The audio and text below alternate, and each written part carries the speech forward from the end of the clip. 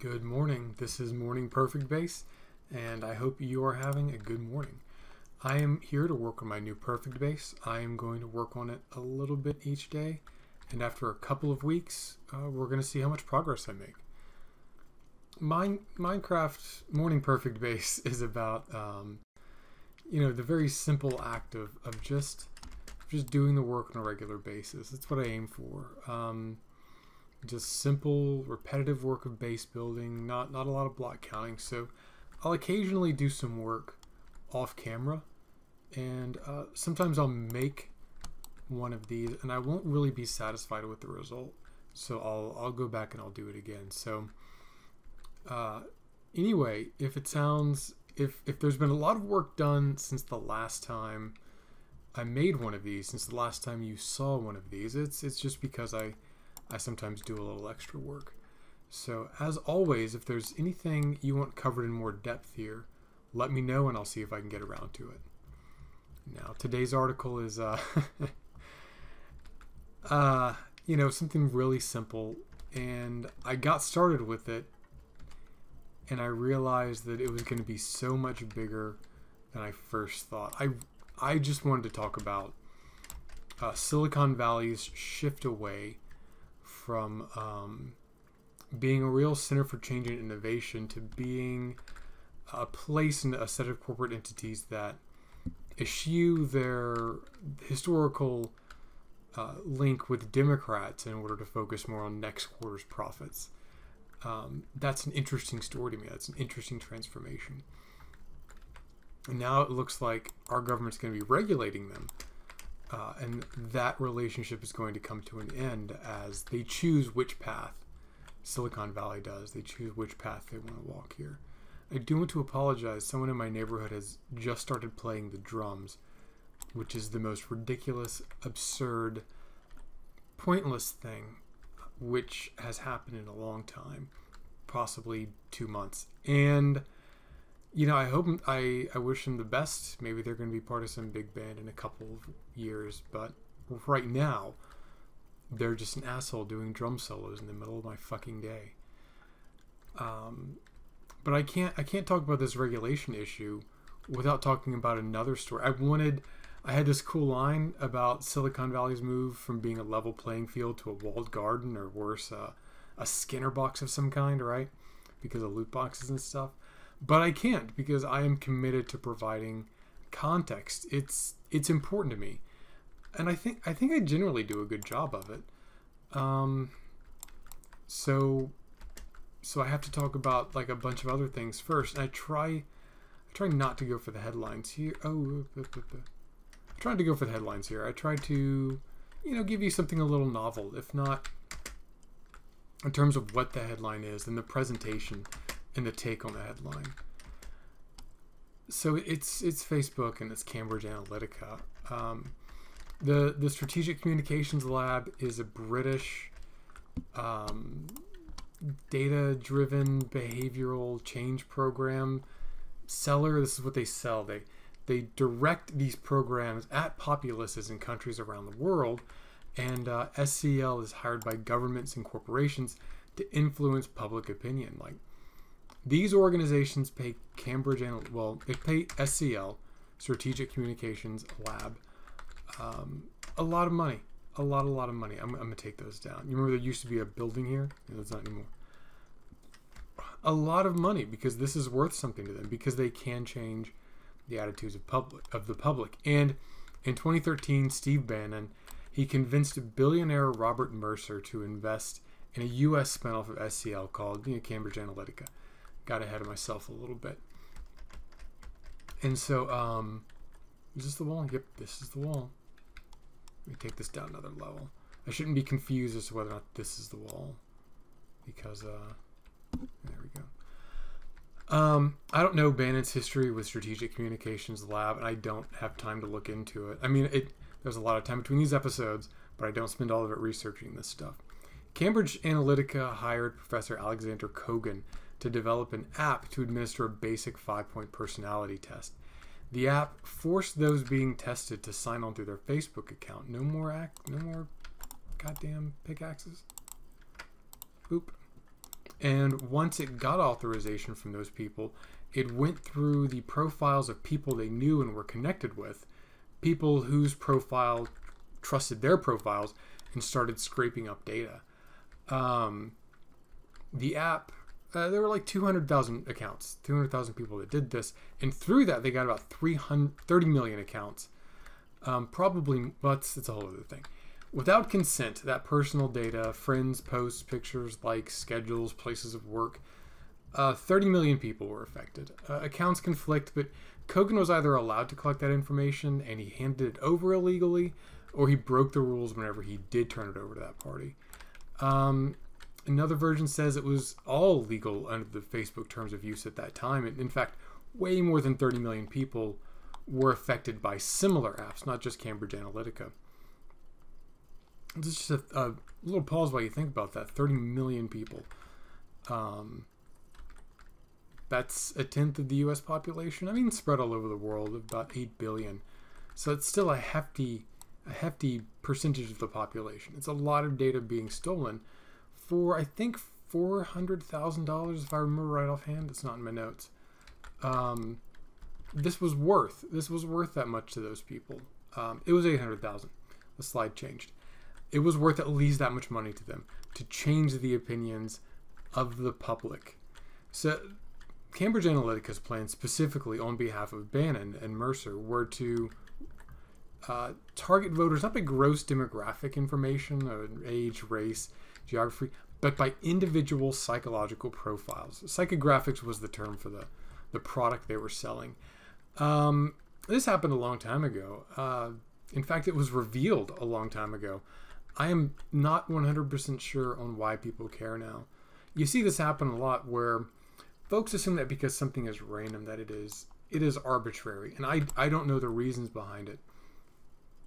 But it is random. I do not believe it's arbitrary. I think people do care about things. There's what I call is like a public focus, the idea where people are like, oh, people are always getting angry about causes and then a week later they don't care. I'm like, no, because a week later people have jobs to get to, you know?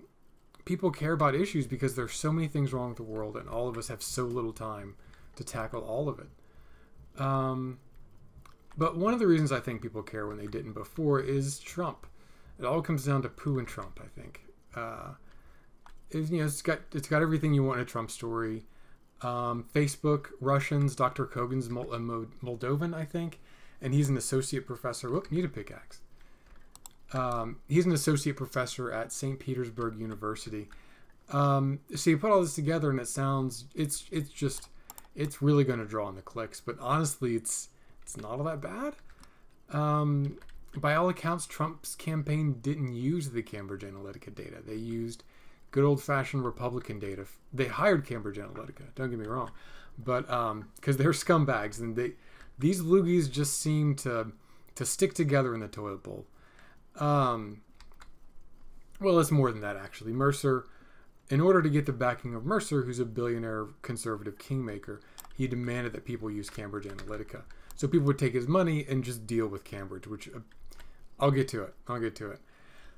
I mean, look, I want to drag that faded red windbag over the coals, but I want to do it only for credible shit that he actually does. And credibility is the key to...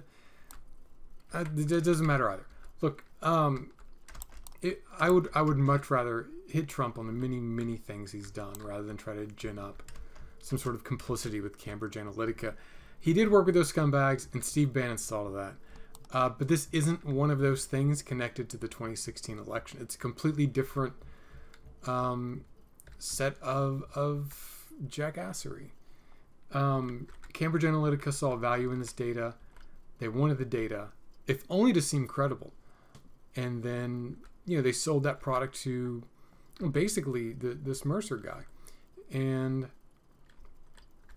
it was worth a lot of money. Whether that actually materialized in terms of value that they sold to their customers, it doesn't matter because it helped sell them. And that's one of the things about Cambridge Analytica, is that they are clearly the scumbags of this story, at the very least. Every GOP operations that has worked for them hates them. Just the worst. Let me clean this thing up. This has been going on for two. Damn it. Okay, I'm not gonna wear these seeds then. The Republicans that work with them fucking hate them. They dispute the results of Cambridge Analytica's work. There we go. And we don't even know if their psychographic profiles work. It's just a product backed up with a lot of numbers. They might just be scam artists ripping off rich conservative politicians, which is wrong. It's wrong to do that. It's wrong to promise people a good service and then give them a crappy one. Their CEO, Alexander Nix, I think it was, he was caught on a BBC4 sting operation telling a pretend Malaysian candidate about all the dirty tricks he could do in terms of framing political opponents and fixing races, using illegal means to tip elections over, methods of how he would eliminate the paper trail so that they couldn't be held responsible for breaking the law. He's since been suspended, but I think we know how well that's going to go over.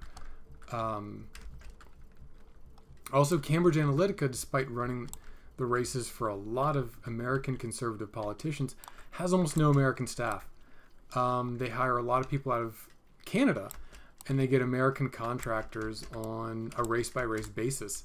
So the firm hired by Trump is incredibly reluctant to hire Americans, strangely enough. I mean, it's just so fitting. That's just completely his MO. But there's no discount comics today. I'm just punching right through these stories, man. I have to get them out. At this point, you should know how it is. I have to get these things out. So someone stole your data, and they stole it because you put it into the care of Facebook and CEO Mark Zuckerberg. So now he's gone in front of Congress, and everyone's doing their "I'm sorry" dances like it's like they're Michael Flatley in 1994.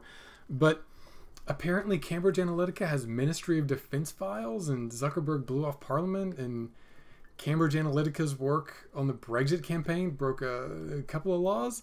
I haven't really looked into it that deeply because American and time restraints, but it seems pretty bad. It seems like they screwed over England's, well, Britain, I guess, slightly worse than us. It looks pretty bad, though. Like, you should definitely not trust those people. And you should not trust people who work with them. You should definitely not trust people who work with Cambridge Analytica or Strategic Communications Lab.